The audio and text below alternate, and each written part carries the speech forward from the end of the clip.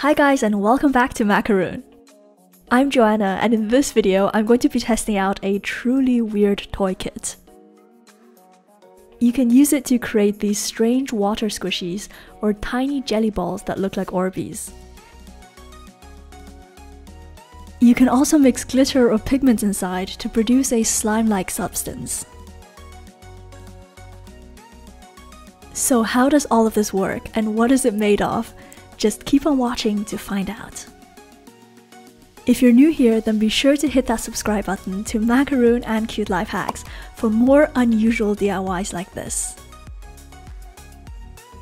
This kit is from banggood.com and I've included the shopping link below.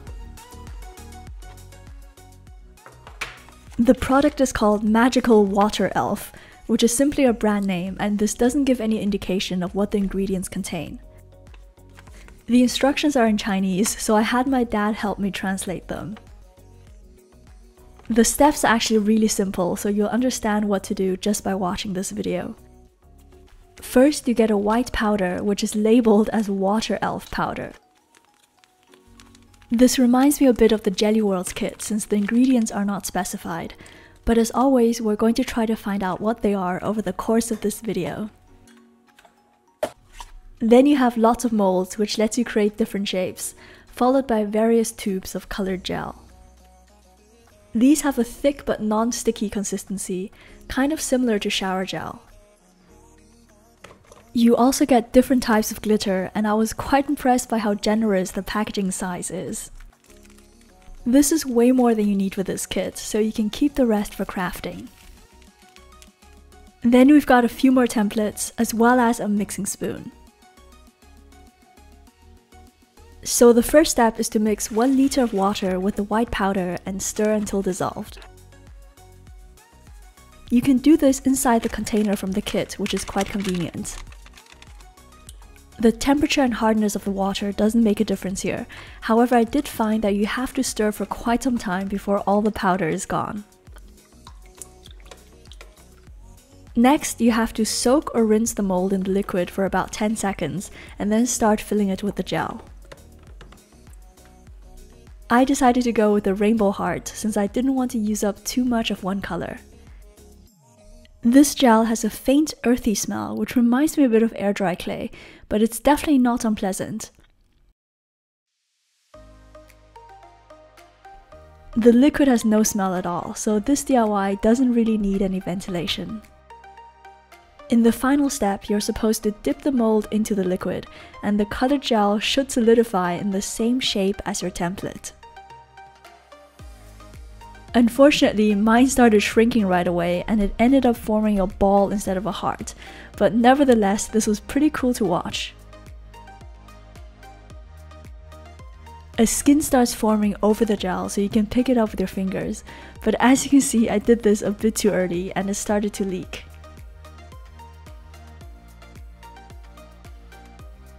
At this point, I have a fairly good idea of what's actually inside the ingredients.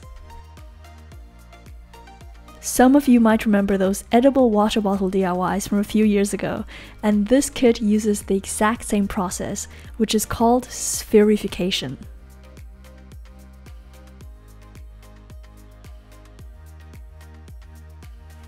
The white powder is most likely calcium chloride, which is a relatively non-toxic compound similar to salt.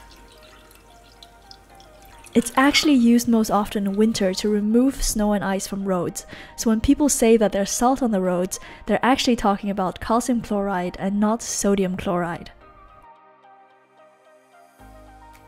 Just like salt, calcium chloride is non-toxic in small doses, so this is why it can be used in a children's toy kit.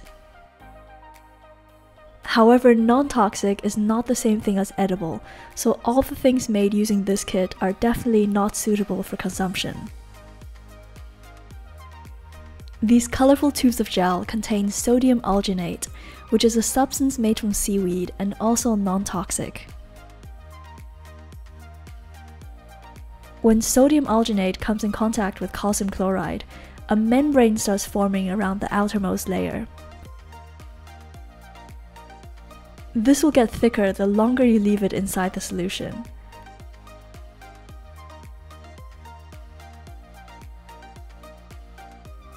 For my second attempt, I tried making another heart, but this also turned into an egg shape.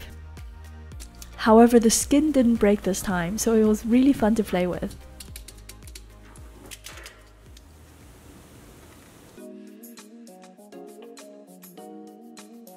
It literally looks like a combination between a slime and a squishy, though of course chemically it's not related to either of those.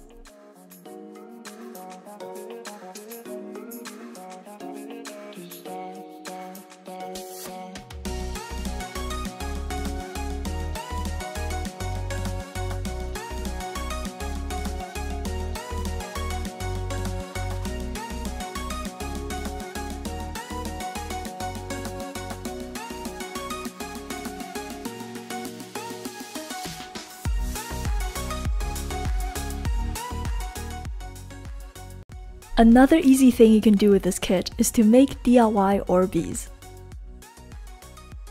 Instead of using the molds, just squeeze blobs of gel directly into the solution. These will solidify immediately and turn into tiny jelly balls. This method is often used in popping cooking kits to create fake noodles or caviar.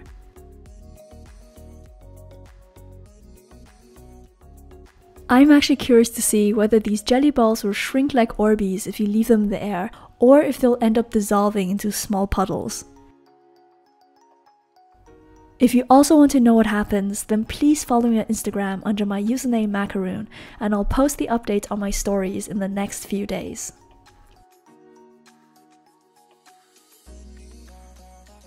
The one thing I still can't figure out is how to create cool shapes like this using the molds. The instructions do mention filling the mold exactly to the top and using a gentle shaking technique when placing it in the water. But sadly, my attempt at making this cute dolphin turned into complete nightmare fuel.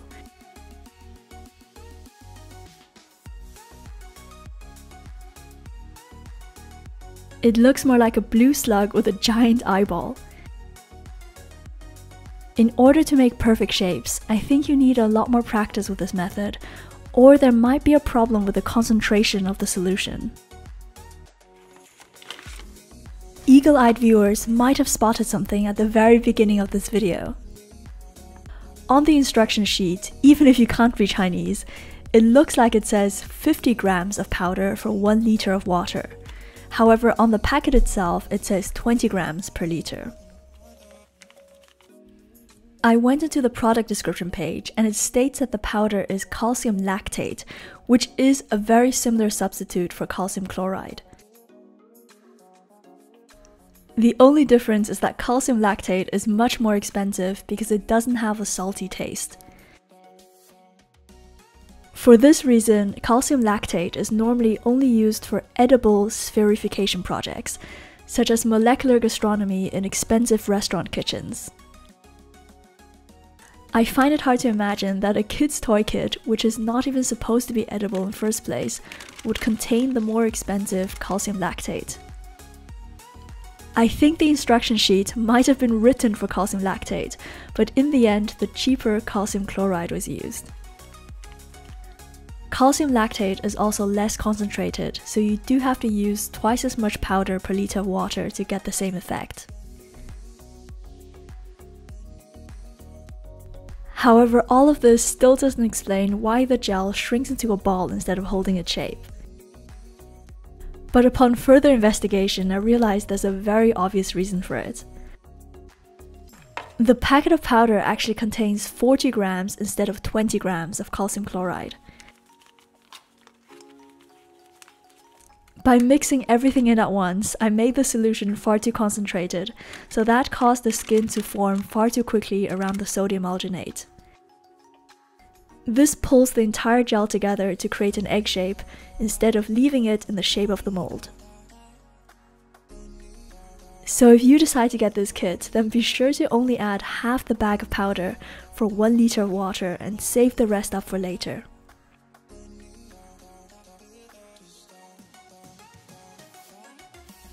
This is further proof that kids' toys tend to contain slightly frustrating instructions. However, you can usually fix it with a bit of research. I have to say in this case, even the failed version was immensely satisfying to play with. For the final experiment, I'm going to make a galaxy-style water egg by mixing glitter inside a round spoon. Then I'm adding some blue, pink and purple gel and carefully submerging this into the liquid.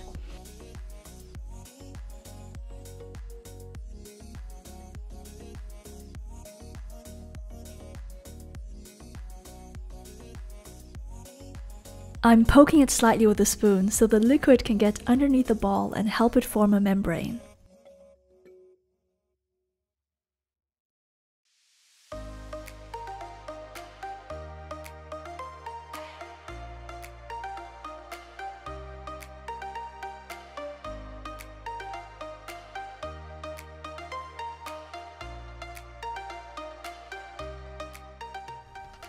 The result is this cool squishy egg which you can pop.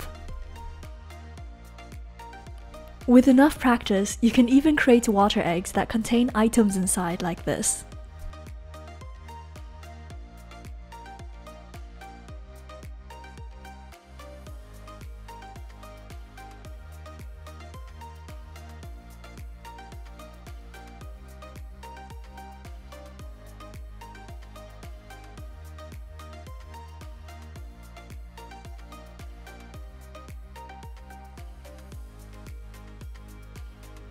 The advantage of this kit is that it contains everything you need to get started right away with spherification.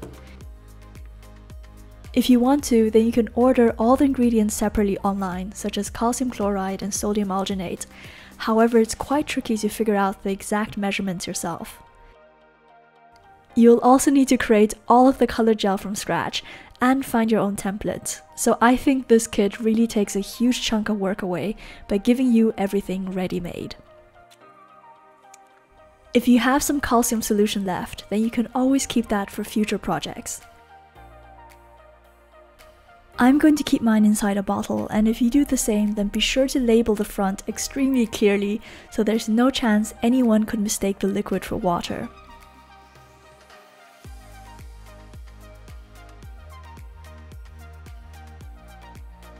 I hope you enjoyed this video, and don't forget to follow me on Instagram to see what happened to the tiny jelly bubbles.